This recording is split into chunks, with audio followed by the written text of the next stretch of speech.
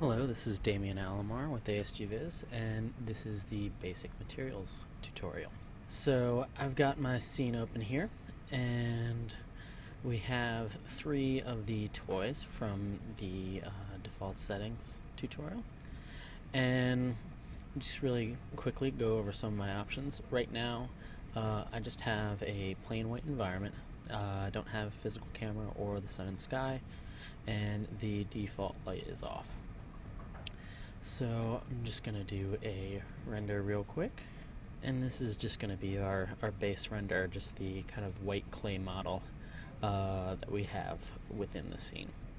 So close these and bring up the material editor.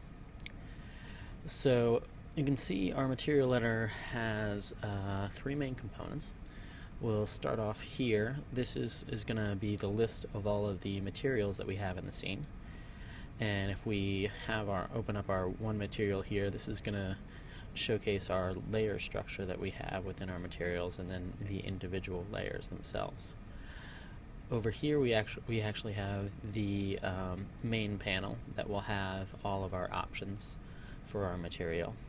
And then here we have the material preview, which we just click on our update button, and that will allow us to get a visualization of our materials. So to start off, let me explain a little bit about how our materials are structured. We have 4 different types of layers that we can have within our materials. From top down, we have an emissive layer, so that's going to be a layer that's generating some sort of light throughout the scene. Then we have a reflection layer, obviously reflecting the environments that surround it. The diffuse layer, which is enabled on this default material, and that's obviously going to be just the color of our surface. And then a refraction layer, which we would use for things like glass. So a little bit about the actual layers themselves. The layers will hide any layers that are underneath it. So in other words, if I had 2 diffuse layers, I would have to have some sort of transparency in the topmost diffuse layer in order to see the layer underneath it. This is a good thing to keep in mind. Also, there are certain values in V-Ray materials that actually use a color instead of a specific number. Transparency is one of those. Right now, our transparency is set to black, which means that that our material isn't transparent. I would change that to about medium gray there if I wanted to have a material that was halfway transparent. So we're basically just working off of grayscale color value, with black being 0 and white being 1. So I'm going to put that back to 0 here. And I'm going to begin to make a few materials here for our toys and our scene. So I'm actually going to right click on our material and rename that. So I'm going to rename that red toy.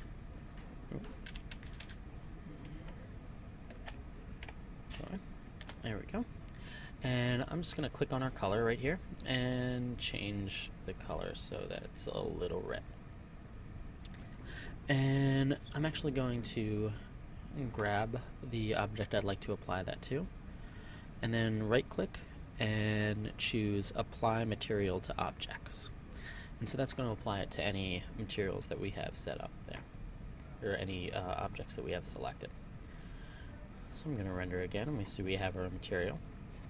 And right now we have a completely, our environment is purely GI, and so we can actually see just a little bit of color bleeding right here around the base, and that's the red material affecting the environment.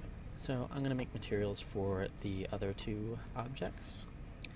And so first thing I'm going to do is right click on Scene Material and choose Add V-Ray Material. And so this brings up another material. I'm going to close that guy and open this one. And again, right click and rename. So this one we'll name Green Toy. And again, we'll choose our diffuse properties, and then change the color to a green. So I'm actually going to apply that material a different way. I'm going to grab this material, or this object there, and bring up its properties. And so now we'll see the Rhino properties here, and I'm going to choose material. And we'll have several different options of how to assign that material.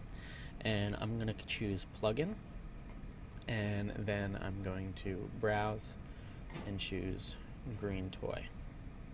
Okay.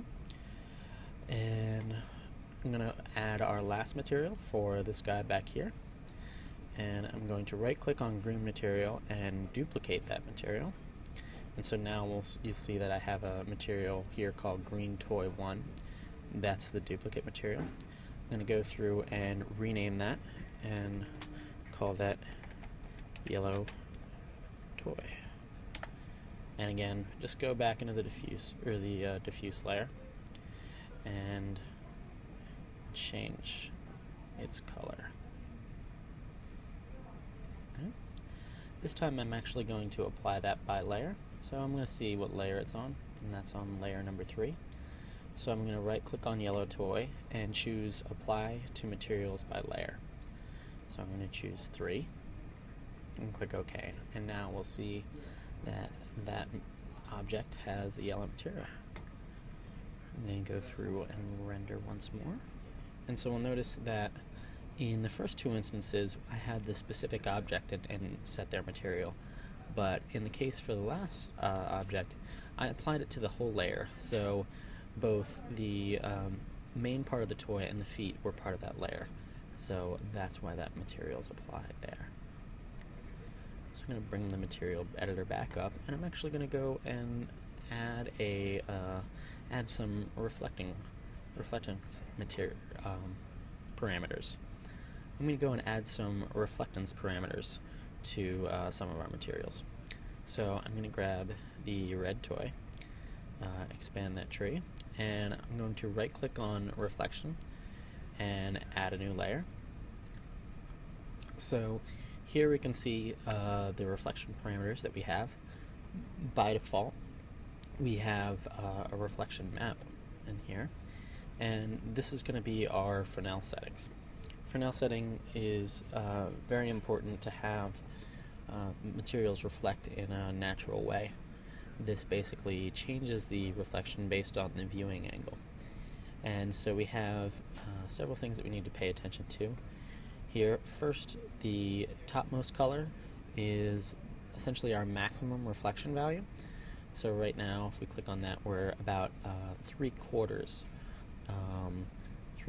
gray, or almost white. And our minimum reflection color is right here.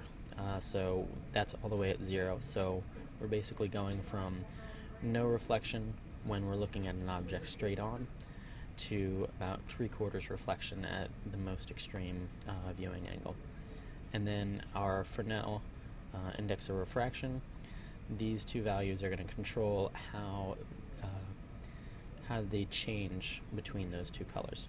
So I'm not actually going to make any changes. I'm just going to leave those at the default settings. And now we'll update this preview. And now we'll see our scene being reflected. Here in the center, it's just slightly reflected, yet at the edges we can see that there's a bit more reflection. We'll render again. And we can see now that we're getting reflection on our little toy here. And we can see actually the edge of the infinite plane there. And we can see also that as we get all the way to the edge of our toy and as it's turning away from us, we get the most reflection there.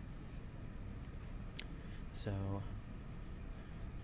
I'm going to go through here and add a reflection layer to each of our other 2 materials. And now I can go through and render again. And now we'll see that we have our materials with reflectance on all of our objects that we set up.